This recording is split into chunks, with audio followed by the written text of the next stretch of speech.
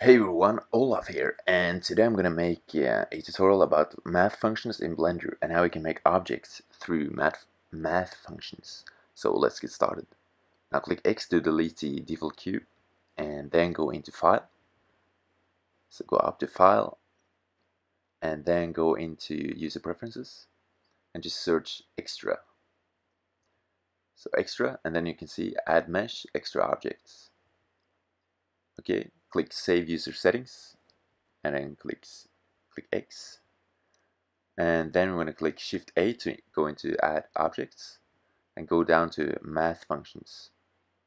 And we're going to add a XYZ math surface. And now we have a math generated object, and you can start messing around with it and adding new functions and switch between the already made functions in Blender.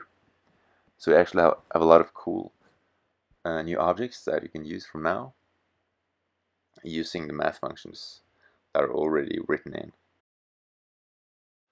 My only problem for this tutorial is that I don't really know how to use these 3D functions to make actual objects other than these ones.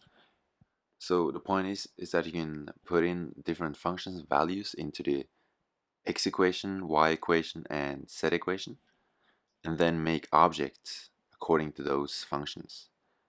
And you can obviously play around with the objects that are already saved in the operator. So let's just try to put in a function and see how it looks. This is obviously just going to be a random function that I try to write in. So it's not really going to be a very beautiful shape, but let's just try. And those two stars together means squared. And if you actually want to find some cool functions, I think you should go on the internet and then just search 3D functions and find a function you want to have for your renders. And that's it for this tutorial. Thanks for watching, and I hope you liked it.